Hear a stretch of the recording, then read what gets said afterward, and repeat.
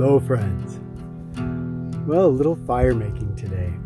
In one of our past adventure videos, maybe, I don't know, 3-4 videos ago, I was talking about Goldenrod as a really good fire starter. I wanted to elaborate a little bit on that today and show you exactly how to use it. And the wonderful thing about these goldenrods is they come in all kinds of varieties, and together with some of the aster family, which has the same properties often in the dried stalks. These have a very wide distribution across the globe. They're old world and in the new world plants, and they are easy to find in general, any kind of disturbed ground. So very common in fields, very common on roadsides. I've seen them on forest roads. Some of the first growth coming back after clear cuts at times. And so your chances of finding and being able to work with a goldenrod or one of these asters is pretty high. Now, one of the challenges we put before forest monks was something called a speed fire.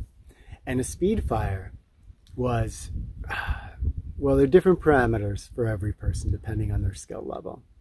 But let's say here's person A, and we are giving them 1 minute timed to stand here with nothing and to gather all their materials and start their fire. And then we want to see flames for 3 minutes after that. So it's not just getting something that starts up and goes out, but getting something that is retaining enough heat to essentially start other materials. And what this is showing is it's showing the ability to quickly find materials that can serve as the base of a fire, as a tinder bundle if you're using an ember, or a tinder bundle if you're going to be, today I'll be using a fire steel. So that tinder bundle, and then smaller materials, slightly larger, and then enough that it's going to again have standing flames for 3 minutes. And doing that might sound impossible to a lot of people. 1 minute to gather your materials and start the fire, and then to have standing flames for 3. It's a fun challenge, and I would love it if you took the challenge and see if you can do it. But with what I show you today, if you have some goldenrod around you, I bet you'll be able to do it. So I'm going to show you up close why goldenrod can be so powerful for this. And here we have a couple of goldenrods, different varieties. And I'd like you to notice something in here. So when we get up close, we have all kinds of little fluffs. And we know that those are really good at catching a spark or holding and nestling an ember and helping it grow.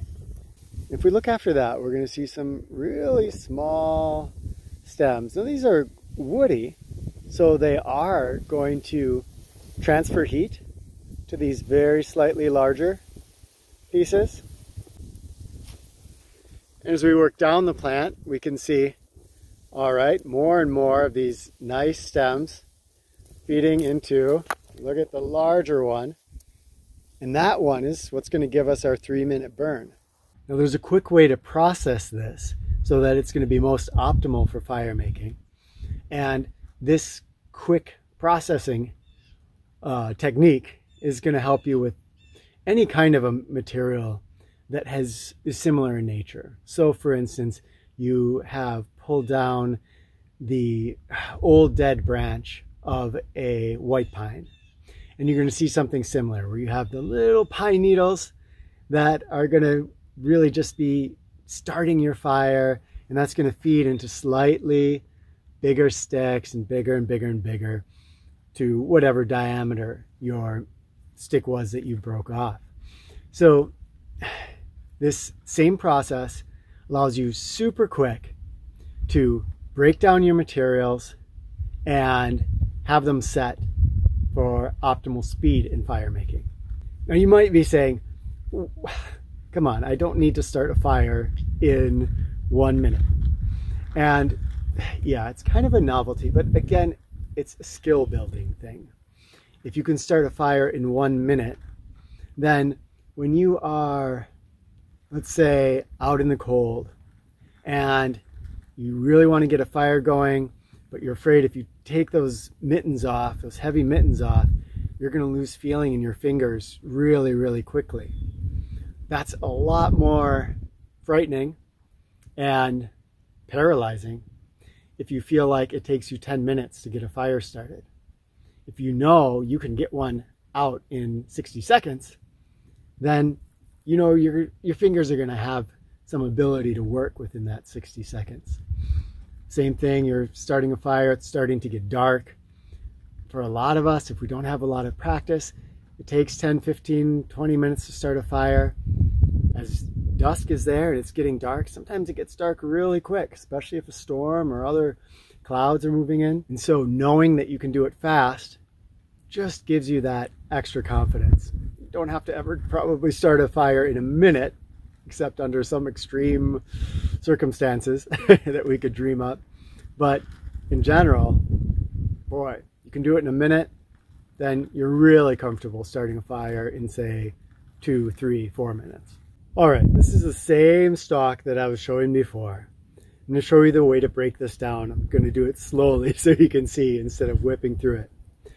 But basically, I'm going to look here at where there's the ending of the smaller branches, and I'm just going to snap there. I'm going to reach up to where the little stuff starts, and I'm going to snap there. Now I have 3 different sections of materials, and obviously those snaps could be made very, very quickly. This I'm going to break into, I'm thinking about how big my fire wants to be. In this case, let's imagine we're doing that speed fire. So I'm just going to be breaking it about there, there, there, and I've got my big pieces of all roughly the same size. This, I'm going to do the same thing, but here I'm going to strip it down like I'm stripping a banana peel. Grabbing off the main. Now I have a bunch of these small sticks. They're all separated out individual. This is basically ready, except that I want it to be condensed in order for it to take a, in this case, a spark.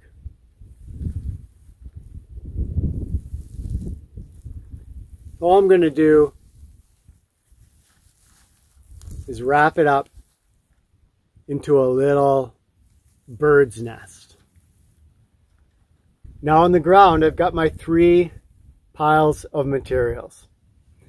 These guys, I'm going to quick separate into 3 piles and set them down over the top.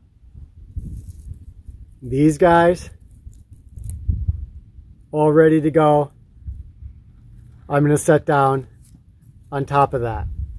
But I'm going to be doing that after I get that initial bird nest going. So again, here they are. There's the big ones. These I could separate into the 3 right from the beginning if I wanted to. And here's my bird's nest ready to go. This material is nice because I can set my fire steel right down into there. A lot of times, you know, people have a lot of trouble with these fire steels sometimes. And there's the push method, the hold and pull method. There's all kinds of different ways to do it, but especially if you're beginning, to set it right down inside there is really a pretty easy way to do it.